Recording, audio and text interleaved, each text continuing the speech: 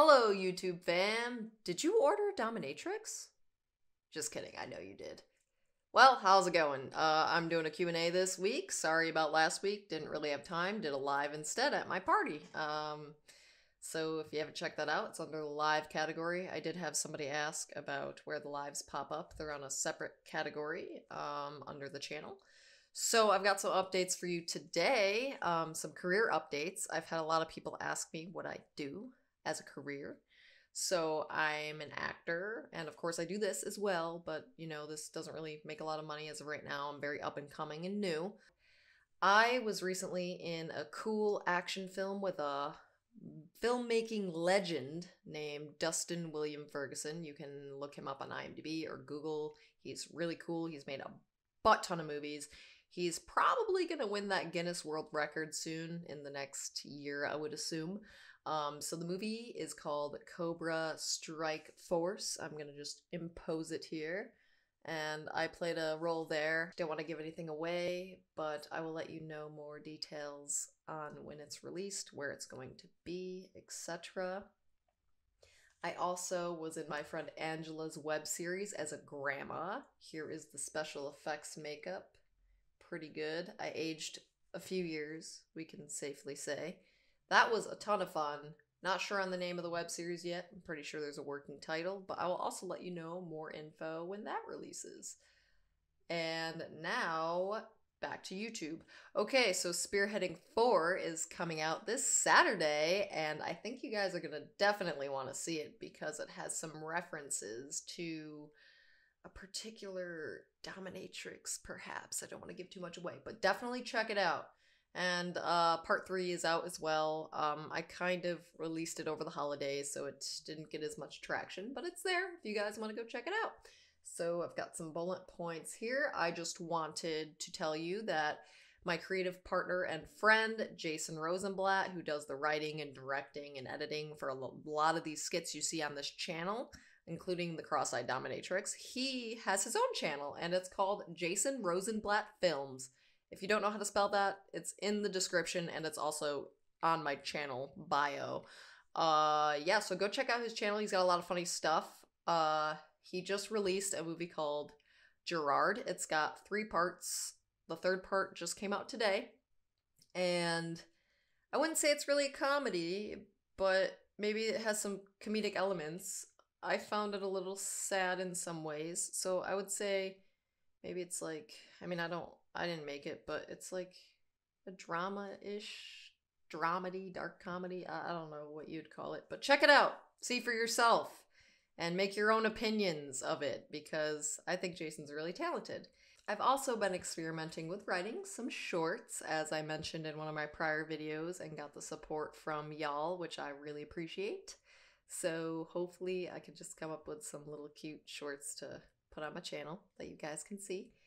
So we're gonna get right to questions now. Question 1, I will superimpose next to me here, or wherever it fits best. We've got Eric Jam 6346.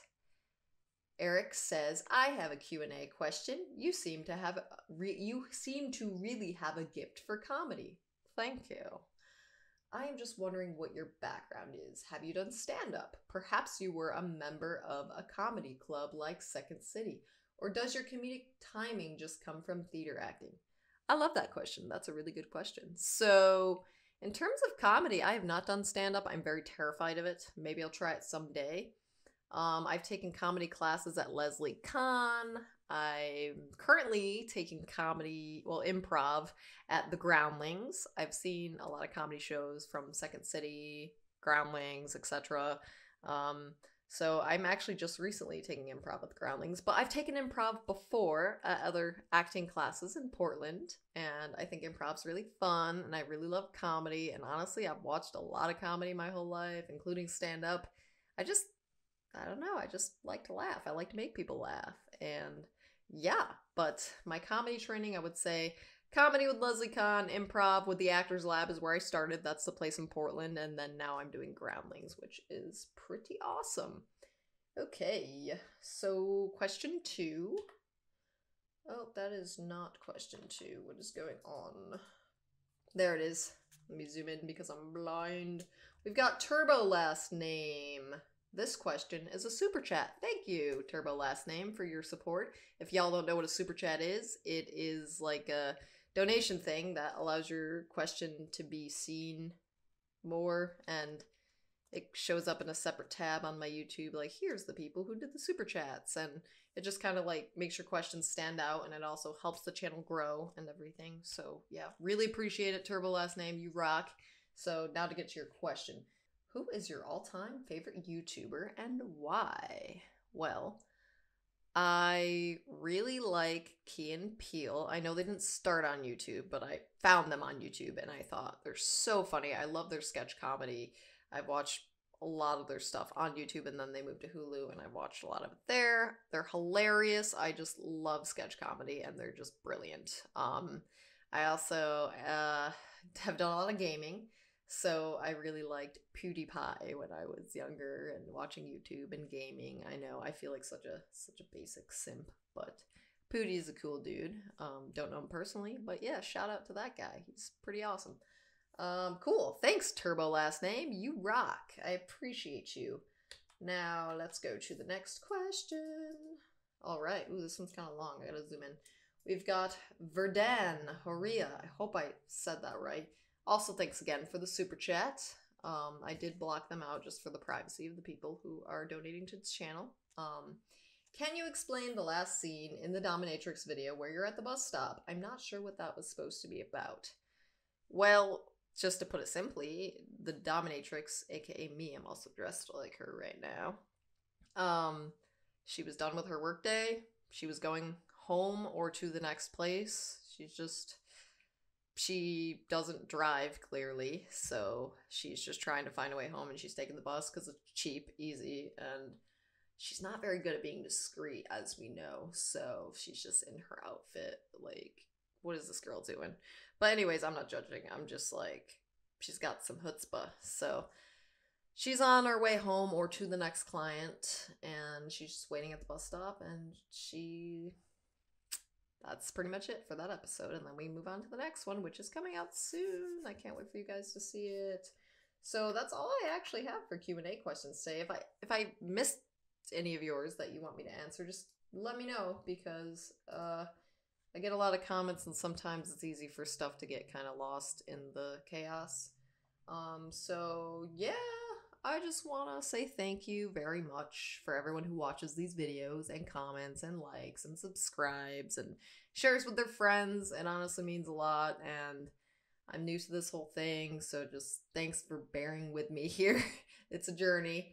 And I want to say I am looking for more people to collaborate with in LA. That includes crew, cast, whatever.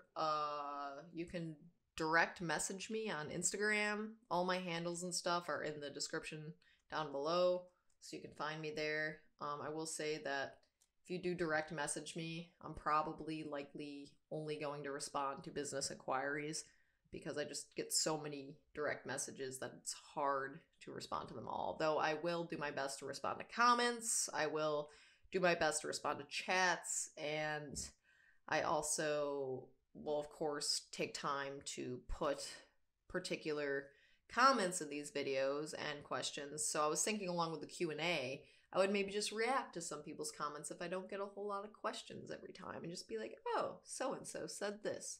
Cool, or whatever. So I will take the time to interact with you guys that way, and of course respond to comments. But in terms of direct messaging, yeah, if you got a business inquiry, definitely shoot me a message within the LA area, preferably. That's gonna be all today, folks. Stay foxy as always, and I will see you next week. Tune in Saturday for Spearheading episode 4.